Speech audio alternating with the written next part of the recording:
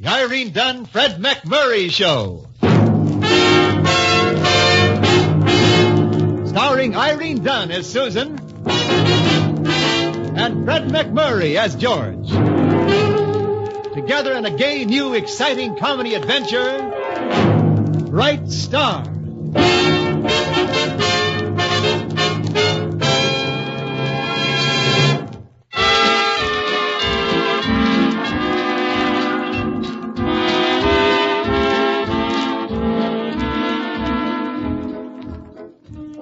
The Irene Dunn, Fred McMurray Show, starring Irene Dunn as Susan Armstrong, owner and editor of the Hillsdale Morning Star, and Fred McMurray as her ace reporter, George Harvey. If there's ever a dull moment, it's never found in the company of George and Susan. They're together now in Susan's living room, and the moment is anything but dull. I wouldn't care if you owned every newspaper in the United States and Canada. The answer is still no. I will not write a lovelorn column. Well, quite a few women have become famous writing lovelorn columns. Well, maybe you haven't noticed, but I happen to have a mister in front of my name. And quite a few men have made careers out of solving family problems. Well, that's different. And I wouldn't do that either. Oh, George, you're just stubborn. I'm just a reporter. I'm a guy who gathers news and tries to make it sound interesting enough to read. I don't even know how to run my own life, much less advise other people how to run theirs. You can say that again, George Harvey. No, it's too long. Do you want me to serve the dessert in here? No, thanks, Patience. I'm no mood for dessert. You might ask Mr. Harvey. Well, Mr. Harvey. No, thanks, Patience. Nothing. Some soothing syrup, maybe? And just what does that mean? Oh, nothing in particular. Thought maybe I'd pour some oil on the troubled waters. There's someone at the door, Patience. Yeah, maybe they'll have some dessert. Now, I'm warning you, George. I mean to have my way in this matter. Well, if you're so hepped on this column, why don't you write it yourself? Well, I like that. Isn't it enough that I'm the editor of the Morning Star? Sometimes I think it's too much. And this is one of the times. George Harvey, I've taken just about all the insults from you that I care to. You're an egotistical, overconfident, overbearing, bull-headed male, and there's nothing that I detest more. Now, Susan, let me tell you something. Susan, it's your Aunt Sophie, and she doesn't want any dessert either. Oh, Susan, my darling. Oh, Aunt Sophie. Wherever in the world did you come from? Well, from Pomona, Susan. You know where I live. But I mean how and when? Why? Now, never you mind all that. We've plenty of time for a chat. In a few days, I'll be here. Oh, you might introduce me to the handsome young man. Oh, you mean George? George Harvey, my aunt, Sophie Armstrong. How do you do? Well, this is indeed a pleasure, Mr. Harvey. My. I hope my coming hasn't interrupted a tender moment between you two. No, not at all. We haven't had a tender moment in quite a while. Well, I guess I might as well be going. Oh, please now, don't run off on account of me. Believe me, it's not on account of you. Well, I always say, whenever two young people have a misunderstanding, it's always best to... George is in a hurry, Aunt Sophie. He's starting a new column, and he wants to finish it tonight. A columnist on a newspaper. Oh, isn't that wonderful? I always wanted to meet one. See there, George. I see nothing at all. One Armstrong or two, it doesn't matter. My decision is final. Good night, Miss Armstrong. Good night, Mr. Harvey. Good night, Miss Armstrong. Well, now that he's gone, Aunt Sophie, forgive me if I seemed a little upset when he came in. Susan, my darling, I understand everything. Well, now, tell me, when did you leave Pomona, and why didn't you write, and how long are you going to stay? You're in love with him, aren't you? With George? I can tell. I've never been married myself, but I know more about love than you think. Look, dear, you must be extremely tired. I'll take you to your room and you can rest. Oh, rest indeed. Why, you must think I'm in my dotage. I'm going to sit right here, Susan, and you're going to tell me all about George Harvey. Well, there's really nothing to tell. He works for me, a reporter, not a very good one, and I detest him. Oh, really, Aunt Sophie, I'm deadly tired. Good. I'll take you to your room, and you can get some rest.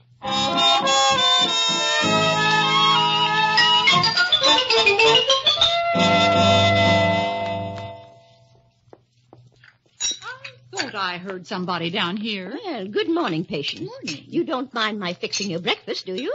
My breakfast? I'm used to an early breakfast, and I thought I might as well prepare yours. I suppose Susan sleeps late? Not too late. 7:30 or 8. She might stay in the sack longer this morning, though. She generally sleeps late after she's had a Brannigan. She had another one with George just before you got here. Oh, Patience, they're in love, aren't they? Now that I wouldn't know. Oh, they are. I could see it the minute I walked in. Your eyes must be better than mine. Those lover spats don't mean a thing, Patience. I always say have your quarrels before you're married, and there'll be nothing left to fight about. You know, the trouble with Susan and George is their pride. Neither one will budge an inch. You get two intelligent people like that on your hands, and you've got a problem. Oh, it's really no problem, Patience. Not if you know how to handle it. Well, I wouldn't try to handle it with rubber gloves on a 10-foot pole in each hand. Tell me, what are Susan's plans this morning? Will she go down to the paper directly she gets up? Well, first she's got to stop at the tax assessor's office. Probably take all morning. Well, then you just tell her not to worry about me. I'll be moseying around town by myself.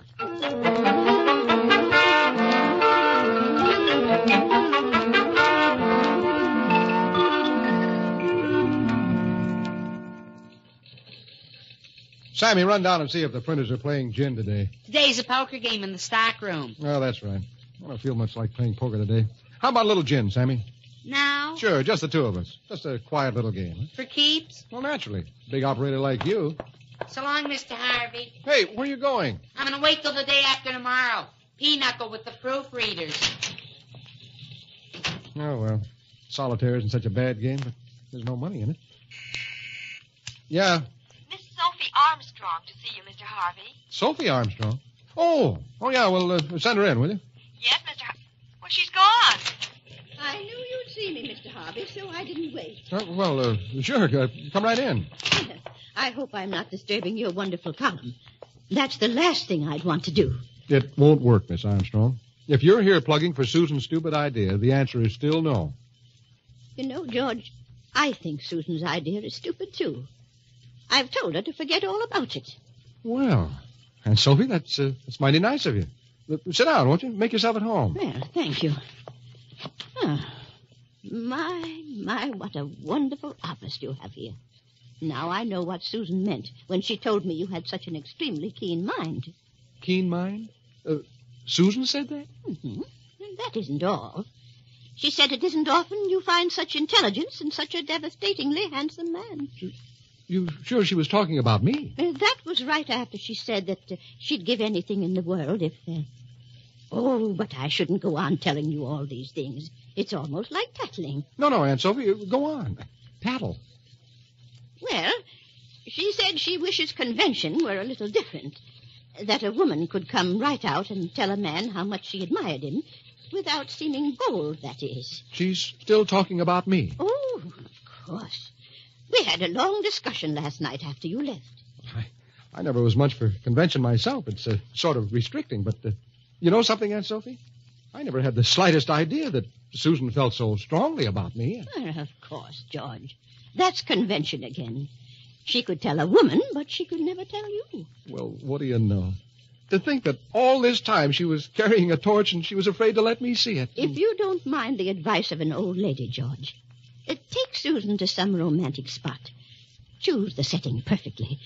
Create the proper mood. And you'll get the biggest surprise of your life. Well, I'll buy that except for one thing. And what's that? The advice didn't come from an old lady, Aunt Sophie. Oh, that's nice of you to say that. Oh, it's the truth.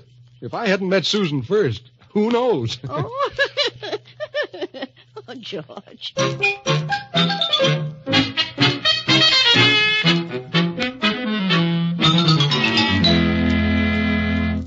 Aunt Sophie, I've been worried about you all morning. Where have you been? Now, there's no need worrying, Susan. I can take care of myself. Everything go all right at the tax office? Oh, just had to check an assessment. Did you have your lunch? Yes, thank you. I ate downtown. Oh, by the way, I ran into that George Harvey this morning. George? Where'd you meet him? Coming out of some pool room? No. As a matter of fact, he was in his office. You were at the Morning Star? Well, just looking around, and I thought I might as well have a little chat with him, and I'm glad I did. Well, I'm sure you learned a great deal from him. More than I should tell you, perhaps. It doesn't matter one way or another. All he talked about was you, Susan. I'm sure that if I had such a wonderful man that crazy about me, I'd be a little more receptive. Crazy about me? George? Oh, that's ridiculous. Oh, why? What'd he say? Well, he said you were so beautiful and had such an extremely clever mind that most of the time when he was with you, he simply lost his nerve. Oh, well, that's the first time I've ever heard of George Harvey without nerve. He said I was beautiful. The most beautiful girl he had ever known. George said that about me? I've seen men in love, Susan. And George is a man in love. Somehow it's strange that he never told me any of these things. Well, the dear boy loses his nerve when he's with you. You overpower him. Oh, I don't. Perhaps if you'd give him a chance to say what's in his heart, you'd hear something very pleasant. Well, after all, I'm perfectly willing to listen to anything he has to say. Well, of course you are. Pick the spot, some romantic place. And you'll know what to do from then on. Because you're a woman, Susan. Excuse me, Aunt Sophie. Well, of course, my dear. Hello? Hi, Susan. Well, how's every little thing out your way? Oh, George, it's so good to hear your voice. Huh? Oh, yes. Good to hear yours, too, Susan. Got a little lonesome down here without you. I know what you mean. I miss being away from the paper. You miss the paper? Well, you know what I mean. Susan, I was thinking about tonight, the country club. The weatherman says there'll be a moon, and you and I... Oh, George, that'll be wonderful. What have you got against 9 o'clock? Nothing. Nothing at all. I'm there now in my best outfit. I'm waiting. See you, Susan. Goodbye, George. It was George, and I...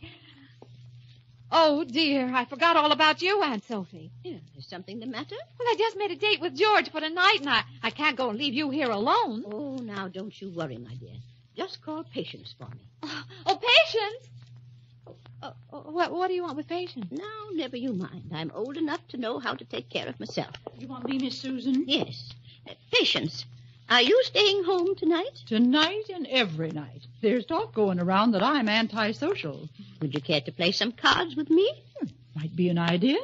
What kind of cards do you play? Oh, I play bridge and rummy and a little gin. How does that sound? It sounds like it could be interesting. But you know something, Aunt Sophie? I had an idea that your favorite game would be hearts.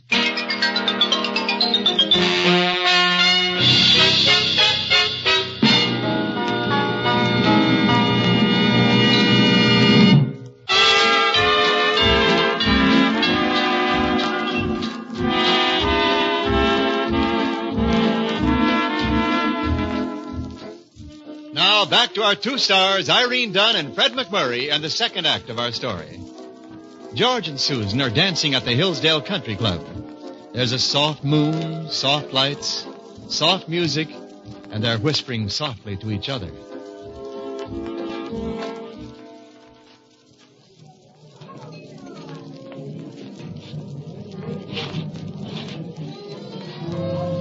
Oh, this is heavenly, George. Yeah. Someday maybe I'll be a member here. Then I won't appreciate it so much. How did you get in tonight? Guest of a member. I'm glad you know a member, George. Nice guy. Too old and dyspeptic to use his membership, though. You'll never be old and dyspeptic, George. Yeah, you never can tell about that. Even now, I run into days when I can't eat more than 4 meals. Well, that's it, I guess. Back to the table, little lady. Right back where we started from. Now, how about something to eat, huh? Food? Oh, who needs food on a night like this? Just feel like humming tonight, I guess.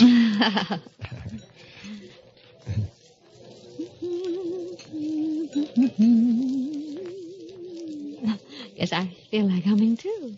Well, there's nothing like humming, I always say. Nice here, huh? Yes, it really is. It's probably always nice in a place like this. George. Yes, Susan? George, if anything you want to tell me. Just anything at all. Tell you? Well, I know it's difficult to say what's on your mind sometimes, but don't feel that way now. Oh, there's nothing on my mind. It's a blank. Just having fun, that's all. Oh, I overpower you, don't I? You... How's that again? Maybe it's my extremely clever mind, isn't it? Your what? Think of my beauty, George. Maybe that'll help. Help what? Oh, now look. You can carry this timid little boy routine too far. How stupid can you get? Stupid?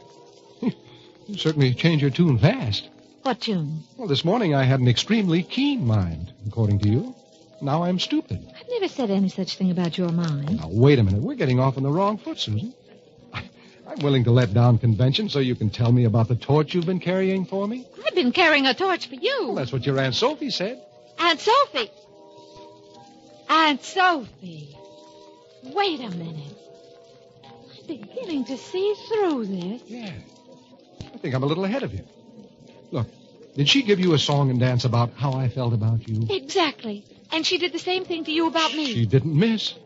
How do you like that little busybody? One of the oldest psychological tricks in the world. Well, thank heavens it didn't work on us. Yeah, you're darn right. We're too smart for that little snooper. To think that she'd have the nerve to try to arrange our lives. You know something?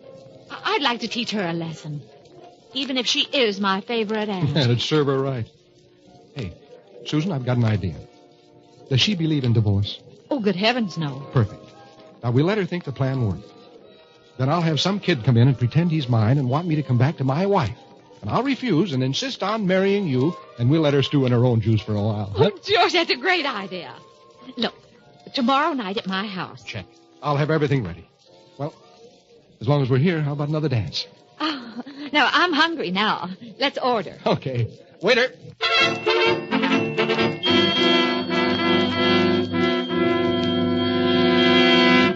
There's no doubt about it, Aunt Sophie. You're the greatest little matchmaker in the world. Why, if it hadn't been for you, Susan and I would have gone along loving each other in silence. You know, I knew the minute I saw you two together that all you needed was to have your eyes open. Oh, George, darling, now that my eyes are open, you look more wonderful than ever. Oh, precious one. In all the world, there is no such beauty as yours. What have I done to deserve such happiness? Oh, dear. Do you plan to be married soon? Oh, the sooner the better. To think of all the time we've wasted apart. I'll answer it. Patient's sick in a movie. Well, Aunt Sophie, someday I'll be able to tell you what all this means to me. And to Susan. My dear boy, you don't have to tell me anything. The love light in your eyes is enough to make me happy for the rest of my life. I didn't think it was showing that much. It's someone for you, George. Daddy, Oh, hello, son. You're up late, aren't you? Mama sent me. She says you can't marry this woman because you're still married to her. Oh, married? Your son? Yes, ma'am. Oh, Why, I don't believe you ever told me you were married, George. Well, you know how it is, Susan. Just sort of slipped my mind. Well, I guess I'll have to run out to Reno for a few weeks and get a divorce. You won't mind, will you? Well, of course not, darling. We're civilized people. The delay will be a bother, naturally, but, maybe I can go with you. Reno! Divorce! Oh, Susan, you're not serious. Tell me you don't mean what you're saying. But, Aunt Sophie, what else is there to do? Oh, this is too much. What have I done? Oh, you'll excuse me. I have a terrible headache. I'm going to my room. Dear George, I hope we weren't too rough on her. Believe me, from now on, she'll throw away her Cupid's darts. How did I do? You were magnificent, Sammy. Did you ever think of a stage career? I'm thinking of that $5 you promised me. Oh. Give. Well, Sammy, it would be a little inconvenient at the moment. How about waiting until payday? If I gotta. But come payday, I'll be waiting at the cashier's window. Daddy.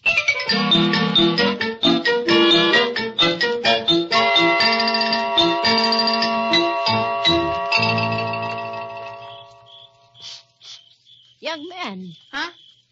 Oh, it's you. I've been waiting out here for you, my poor boy.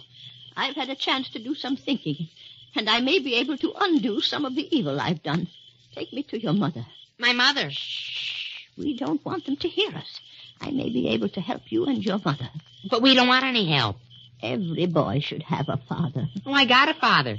And a father's place is in the home. Well, that's where Pop is. He hardly don't go out at all. What did you say?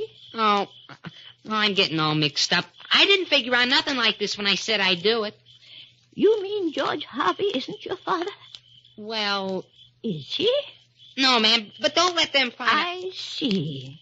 So this is their idea of a joke. Well, maybe it won't seem so funny when I'm through. Now, here's $5, young man. Promise you won't tell them that you've had this talk with me. Well, gee, Now, promise. Okay, but this is the last time I'm ever going to try to be an actor.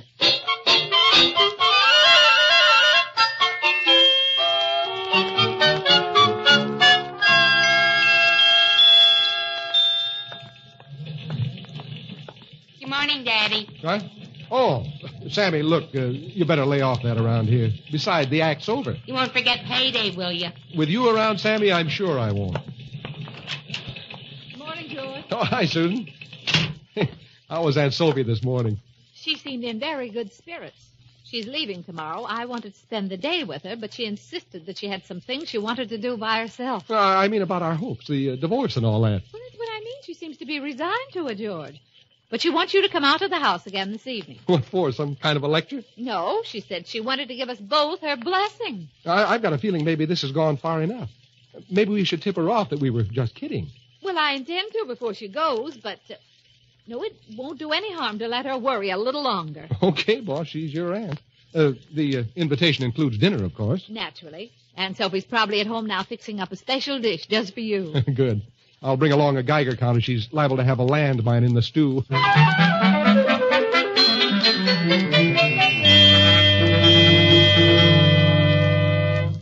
Of course, I can't honestly say that I approve completely, but then this is a modern age, and perhaps I'm a little behind the times. That's right, Aunt Sophie. Some pigs are bigger than all of us put together, and this is one of those things. It happens every day, Aunt Sophie. Sure, all over the world. I'll go. Patience is still busy with the dishes. But, Aunt Sophie, you don't have to answer. I don't mind a bit. It sounds like she's getting used to the idea. Maybe she's more modern than I gave her credit for. Yeah. Someone to see you, George. To see me? This is the showdown, George Harvey. What? Last night you promised to come right home from work, and you didn't. Well, tonight I followed you here. Now you've got to make your choice. Hey, what kind of a gag is this? Didn't you tell these people, George, that I'm your wife? My wife? You're nuts. Now, whatever you're trying to pull... This is no way to treat the poor soul, especially if you're going to divorce her in Reno. Susan, you don't believe that this woman is my wife, do you? Why deny it when you're going to divorce her anyhow? How can I divorce her when I don't If you even think know... I'm going to give you a divorce, George Harvey, you've got another guest coming. I'll get the divorce myself, and she'll be the correspondent. Now, wait a minute. You'll do nothing of the kind. I had no idea that he was leading a double life. Will you take it easy and let me prove that this dame's a fake? That's no way to refer to your wife in front of the woman you love. Oh, I got the proof. Don't you worry about that. Listen. Everybody, let's sit down and get to the bottom of this. Do you want the dessert served in here? Why, hello, Myrtle. What are you doing here? How's Herman? I don't think I know you. Patience, do you know this woman? Myrtle? Well, of course I know her. We used to work together in the factory. And who's Herman? Her husband? Who else? Living? You could call it that. All right, Myrtle. Start talking. And it better be good. So it's a gag. I got a call through the employment agency to come out here and make like I was your wife for $25. Who called you? That dame there. Hey, she's gone. Aunt Sophie again. Yeah, that's the one. She said it would be a lot of fun and everybody'd have a good time. So nobody's hurt, are they? Susan, she's your aunt. Have you got any ideas? Yes, but I could go to jail for most of them. How about you? That's the trouble. Mine are all along the same lines. Do you have a straight jacket handy? Oh, George, now Aunt Sophie isn't that far gone. Who's talking about Aunt Sophie? I want to slip into one myself.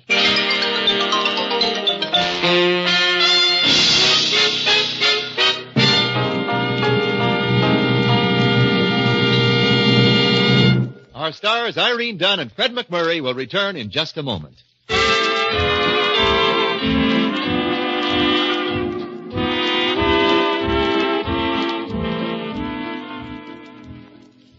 Well, I guess I'd better be going. Just because Aunt Sophia is in her room, supposedly asleep, is no guarantee that she can't make more trouble. George, Yes, Susan? those things that she said that we said about each other, we could have said them, couldn't we? Maybe it was the truth all the time, and it took her to see it. Yeah. Well, I guess I'd better be going. George, Hmm? it would make Aunt Sophie so happy if she thought her visit had done some good. Like what? Well, like opening our eyes, maybe. Well, I'm the last guy in the world to disappoint a sweet little old lady. You ready for your eye-opener? Mm-hmm. Yeah. Oh, George.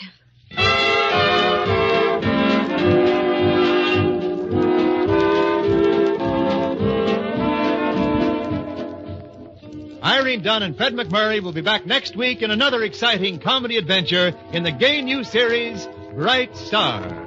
This is Wendell Niles inviting you to join us then.